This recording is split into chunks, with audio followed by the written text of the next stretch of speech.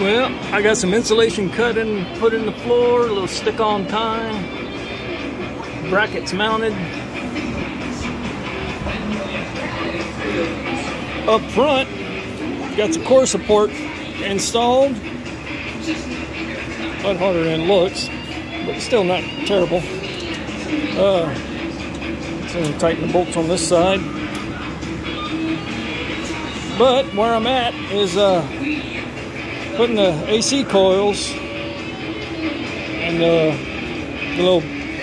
way it bolts on is with the radiator brackets, and they use the same bolt, so it gets rid of the clip nut and goes through. And so I threw the radiator back on there so I could do it all at once. And the radiator is not wide as the core support. So I need a wider radiator.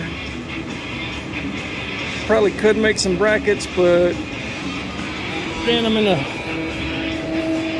fit with the standoff right here, so I'd planned on getting a bigger radiator anyway at some point. Might as well be now. So, but that's where we're at. I did a little cleaning up, touched up the paint just where I'm working. I think I decided I'm gonna do the bottom of the truck later, but I did roll it outside, pressure wash everything, degreased under the hood, cleaned it up, touched up the paint everywhere I'm not gonna be able to get to later. Took the battery tray out, painted it, it's hanging out there drying. But I'm gonna go order me a bigger radiator. Wanted to reach over here to the mounts. It's part of the install is to open this up. See, on this guy, this opening, this is the old one, is a lot smaller. This if you have this one, it tells you to cut it to about right here. Come on around to give it more of an opening to get more air through the air condition. Which is kind of odd because AC coils don't take up all of the hole, but whatever. So the new one had the right dimensions, as if I would have cut it. It's just a big one, fits the V8 style truck. So it has a bigger radiator. So I guess I need to go start looking up radiator numbers and get me a one that fits a V8 truck. That one to be wide enough. I'll probably just go get the aftermarket aluminum ones. I forget the name of the. I think it was Champion or something. I bought them before. A lot better radiator, a lot better cost than the original. They're only a couple $100, and they work really good. I've installed several on several hot rods. But I'll measure that up, get that going, and then we'll just continue on. But new core support makes a world of difference. Hey, side note, right here on the core support, the inner fender goes under this part. Looks like it goes on top when you're putting it in. It looks like it's just cut to fit right over the top, and it'll fit, but then these bolts won't line up, so it's got to go under. After taking it off and putting it on 3 or 4 times trying to figure that out, figured I'd let you know. Fun stuff. All right, radiator's next.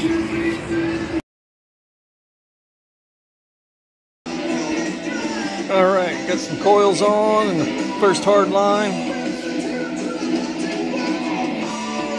The cardboard's just protected. I'm messing around with the radiator. I ordered a proper radiator. It goes all the way to the bolts. I don't know what this one is, but it's definitely aftermarket, and it don't go with this truck. It works, but I ordered a Champion radiator, aluminum, all aluminum. So, and it's got the inlet over here and all in the right spots and everything. And yeah, should work great. Our prices, ads. So, what I'm doing now is I'm about to change the pulley on the front of the engine, and I should have done that before I put. Yesterday morning, all this was wide open. I could have changed it easily then. Should have done it then, but oh well. So if you get to that step, you know, go while you got all this apart. I think I'm gonna go ahead and yank the radiator back out, just because I had it in there. I put it in there just to kind of hold everything in place, see how it fits as I put the coils on. But the new one should get here about Wednesday or so, and I'll just drop it in at that point. But I don't need the old radiator for my assembly anymore. It kind of went together pretty good. A little confusing, but first, because this is my first air conditioner. Never worked on an air conditioner before. So, getting here, I got to the step to install the dryer, and the notes in the instructions say don't connect it until you're ready to vacuum the system and everything. So, I haven't installed it yet, but definitely not going to connect it until I get ready to take it down and get it vacuumed and charged. It goes underneath the fender, which is kind of disappointing. I wanted it in the hood. I don't know. Well, it's not like I'm going off-roading or anything, so I guess it'll be all right underneath there. And we'll go from there. Also, skipping around in the instructions, so I got to the point to install it, and I hadn't installed the bracket yet, so I had to backtrack and figure out where that was, because moved around a little bit waiting on some parts. But you know, pretty good.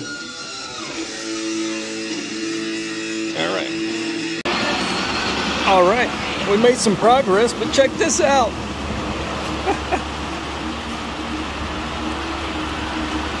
Finally raining.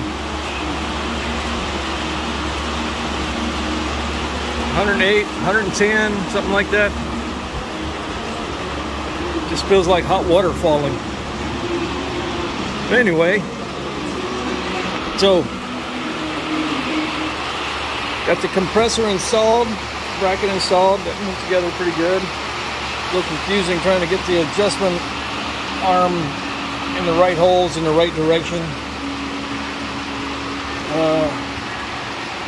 Changed the bottom pulley. Belt's just on here, it ain't tight yet, just laying there. Now the belt's just going to go here to here.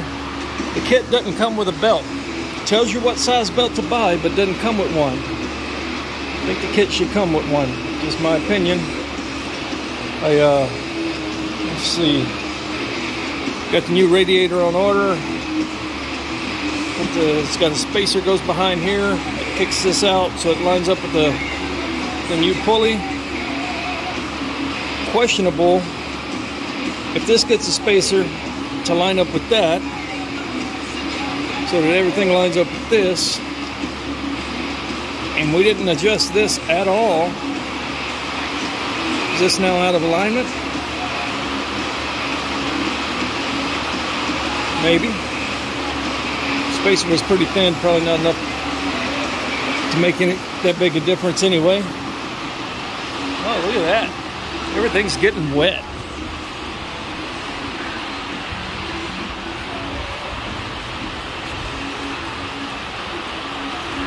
Ducks like it. Everybody else is hiding. So I went ahead and pulled the radiator and the condenser back off. It was too easy to do that. And so I can work on all this and get to it a little better. While I had it off, cleaned up and squirted a little paint on the covers there. It's light blue. It's not the correct color blue, but I know it will annoy the Ford guys, so that's, you know, that's just a bonus. It just happened to be the color of a spray can I had, so I just used it. And so started the wiring. Circuit breaker here next to the battery. Wires coming through that little grommet there. Hoses routed. Out there, they're not hooked up on the outside yet, but they're going through the hole. And the wire coming down through here.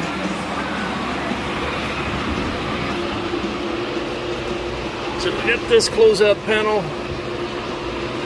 The relay and the wiring harness kind of shoved through the grommet and everything. So that's where we're at now. I think the next step is start to put the rest of the unit inside properly. I think that's what's next. I need to put the dryer and bracket on. Goes underneath that fender down in there somewhere. And just keep on trucking. All right. Cool.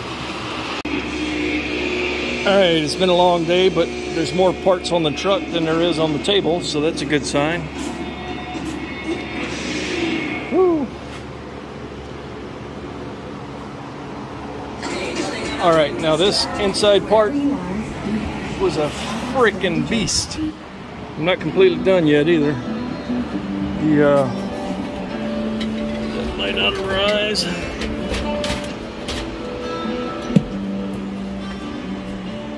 Getting that unit to fit up in there is a monster. Tight spots. I still need to mount the ECU. It's going behind the dash right there. Those hoses are, woo, those are tight. Getting the brackets on the back and then shoving it up into that hole with one of the AC hoses connected and then connecting the other after. The wiring harness is all in the way, and this little bracket instructions are kind of confusing. If you do this one, the little clip nuts or U-nuts that they call it, they don't go on this, they go on the bracket. You put the bracket in one hole so you can use it as a pattern to drill these two holes. And you take it back off, put the clip nuts on, put it over the top, then screw it in. Confusing instructions. Once it's done, but man, it was not easy. Seems easy, not that easy. I may just be out of practice, but it's coming together. Not a lot of parts left. I think my next step is the controls. I gotta level it and tighten all the mounting bolts. So it says to mount it far and aft and side to side, that way it drains proper. So that'll be my next stop, then mounting that ECU back there.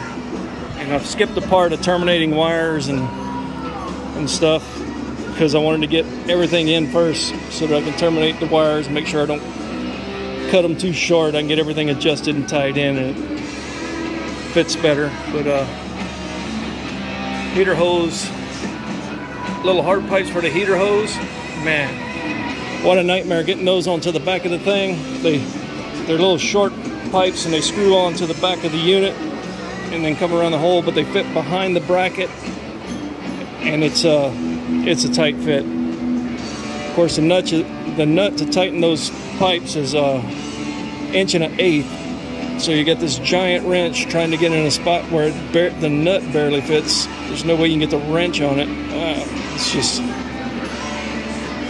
it was hard, but it's done. It's not impossible. But that's where we're at for today. And yeah, I think I'm gonna go eat something. Then I'll come back and I'll level that and mount the ECU and then call it a day. It's getting dark. I think I put in 12 hours on this beast today. So, not bad. It's freaking hot today. Glad it rained finally. All right, see you later. All right, still working on this old truck. Getting the air conditioning in. One of the next steps was to route the lines underneath the passenger fender and get the dryer installed. It connects to the bolts that hold the fender on, and I took the fenders off to get a little access and see what was going on underneath. So while I had them off, I'm going to clean them up a little bit. This is what they look like underneath. You know, a lot of corrosion from, you know, driving on the beach and in the sand. I cleaned a ton of salty sand out from under here from beach wear. You see all the rust under there. Looks like someone's repaired already. Has started sanding on this. Just see what it looks like. And there's some Bondo actually on the inside. Let me flip it over. So this is the big yuck spot on the outside of that one. That's the driver's side. This is the passenger side. So I cleaned it up. You know, it's still ugly. It's got some holes all the way through. So I put some fiberglass on it. Gonna smooth it out, throw some primer on it, call it good enough until I get around to replacing the fenders. You know, if everybody likes to, oh, it's a Bondo bucket, whatever. You know, I'm not slapping Bondo on it to sell it. I'm just getting the yucky off of it, and I'm gonna drive it around. Okay, it's not a for sale truck. It's a daily driver.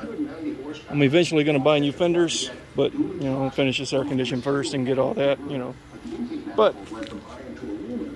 while I got them off, I'm gonna do some cleanup. You know, knock that down, slap some fiberglass on it. That way it's not as ugly. And then, yeah, not even gonna top coat it. I'm gonna fiberglass it, smooth it out, prime it, and that's where it's gonna stay. But that's what I'm working on today, and then I'll get back on I'll have these back on by tonight, and start putting the rest of the air conditioning together. Here's your beach sand. Yeah, that's why it's so corroded. That is sand straight from the beach, packed in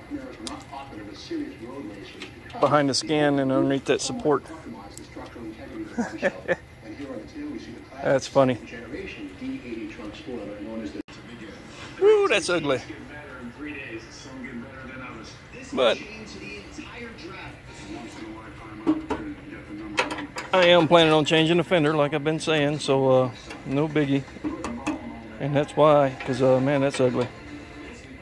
That little drain hole, once it gets clogged up with mud and salty shit just stacks up in there, it just goes to town. Looked like it had some Bondo on it to repair at one time, you know, probably before the last repaint. And you know, it just didn't last because they didn't do anything about the backside. I mean, the backside is painted, and it had some Bondo on the backside, but they didn't do anything about the underlying problem of this filling up with gunk and not draining out. So yeah, I'm just gonna weld in a quick patch panel, sloppy ugly job, and slap some fiberglass Bondo on it and throw some primer on it, and that's how I'm gonna drive it until I get around to getting some new fenders.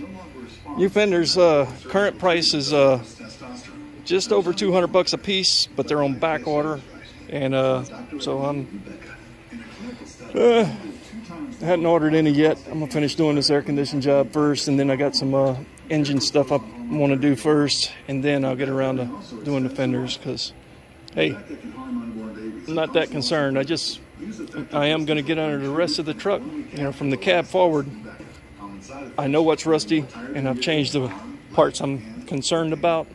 You know, mainly the radiator core support, these fender corners. I know what I got to do there. Got a little bit of repair on the bottom of one of the doors, probably both doors if I take the paint off of it. But from the cab back, I'm going to get under there and clean all this crap out of there and make sure there's no hidden sand or salt left over. But yeah, a little more drying to do. But I'll show you what it looks like when I'm done, and then we'll get back on that air conditioner. Well, since it looked like it was trying to create its own drain hole right there, we went ahead and helped it out and just cut that out. All right, so I'm just gonna hit this with some rust reformer, leave the hole in the structure, tack a little piece on there, and cover it up. And then when the new fenders get here, I'll just swap the whole thing.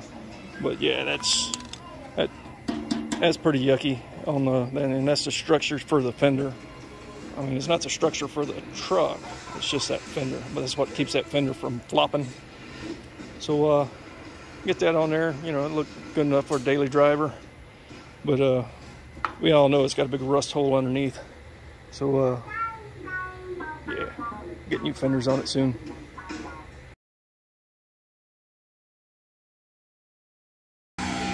All right, it's damn near winter time. It's only like 85 degrees and 55% humidity. So this was the really bad fender, and you know, I cut out the hole and welded it in. One thing is a constant: I suck at body work. So you know, but hey, I guess it's not terrible for a temporary patch job. This is the other side that wasn't near as bad, but I put some fiberglass filler, and then I had painted it, and the paint never dried. I guess that was a bad can. It was the wrong color anyway. It was just what I had laying around. Probably a year old, been sitting in the heat in the shop, and I think I put it on before the primer had dried, and it just got all gummy, and so I cleaned all that off, and it was showing some lines anyway, so I skimmed it with a little bit of body filler, you know. So yeah, it not terrible, but so I'm still going to replace the fenders. But just so you know, this is how quick someone can make a rusty car look decent. You know, the welding and the body work is definitely an art form, and I suck at welding on stuff that thin. I think the main problem is I got no patience. But I can paint. I can squirt paint pretty good, but I'm just out of patience for the all the prep and all your best painting is in the prep, you know. So you don't have to be a great paint shooter if you're a good paint prepper. If you do good prep, you're gonna have good paint. That's where all the time is. The actual paint job, you know, that's one day. Even for a really, really nice paint job, that's one day. It's the months of prep to get it ready for that one day is where all the action is.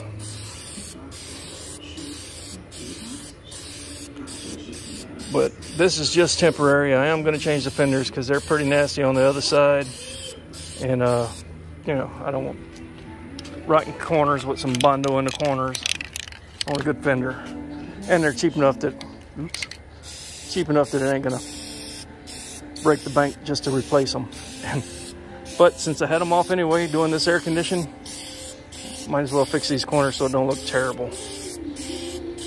You know, because there's two kinds of rust. There's a really cool dry patina rust, like those babies right there. And then there's that cancerous stuff like was in these fenders. But hey, you know, a couple of patches on these corners and it ain't bad. So let's see what all I've got done on the air conditioning, because I've kind of been going back and forth. So I got in here, I got the radio back in, and I got the controls in. Just finished doing that. Got all the The inside unit, the evaporator is installed. Hoses are ran. Wiring harness kind of laying there. You know, I think next step is to finish up all that wiring harness and then put the dash back together. Out here, got the hoses ran across under the fender. The dryer can goes there. I'm kind of waiting on that because it uses the same bolts that hold the fender on. And the radiator ought to be in the next couple of days that I ordered. And then I'll throw the condenser back on it. Go back through there. So the compressor's mounted. Pick up a fan belt tomorrow. Get the wiring for the these go to the battery. That's the grounds and the positive. Comes through here. Got to clean all that up. Get that in there nice and tidy. But that's where I'm at on it so far. But kind of waiting. Next day I want to put the radiator in before I put the condenser on. It's just easier that way. And then I'll start putting all the rest of this together. Can't wait to throw the grill and everything back on it, because I got those new headlights. I want to see how they look. But I'll throw the fenders on first. Ready to put the other one on. Well, I just sprayed that primer, so I'll put those on tomorrow. Give that primer a day to dry, and maybe, I don't know. Might get antsy and throw them on right now. Who knows? But that's where I'm at.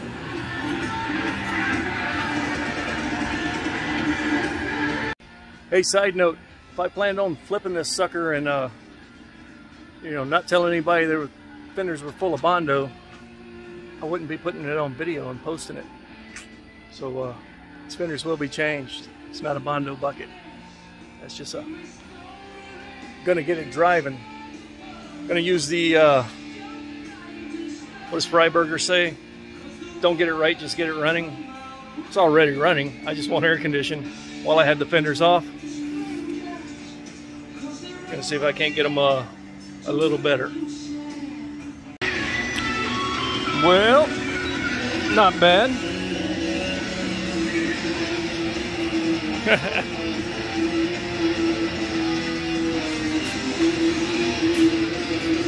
Now, there's no shims in that fender spacing.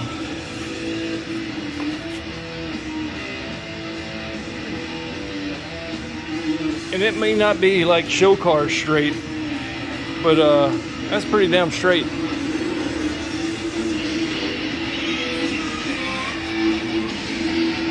That little patch didn't come out too terrible.